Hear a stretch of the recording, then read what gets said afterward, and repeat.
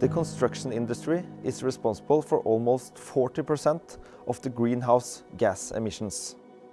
Our 8 Properties mission is to create a more sustainable future throughout passion and new technology in the way we build greener and more modern communities. This is why we developed the iconic Powerhouse Telemark.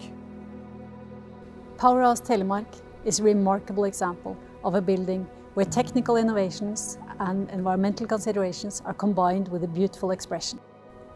We have created the most efficient solar power plant in Norway. Together with 9 energy wells, this power plant produces more energy than the building needs. A number of advanced technical solutions also results in a reduction in energy demand of as much as 66% compared to similar buildings. Powerhouse Telemark is one of very few BREEAM NOR Excellent certified buildings. So the common ambition working with our 8 property was almost to create a template, an example for others to follow. In environmental issues, the Powerhouse strategy needs examples, one-to-one, where we can actually measure what we have calculated beforehand. And now, in a small city, we have an example set up. It doesn't have to be in locations around the world where the focus is at the highest. It can be anywhere.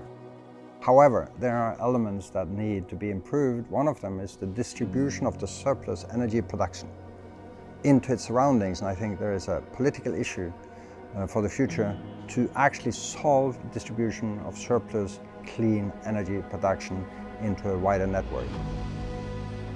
In 2017, the greenhouse gas emissions created by the Norwegian construction industry, including emissions from imported building materials, amounted to 13 million tons of CO2.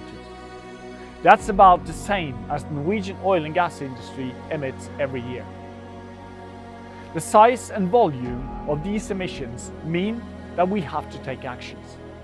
For Norway to be able to reach the targets set in the Paris Agreement, the construction industry has to become much more sustainable.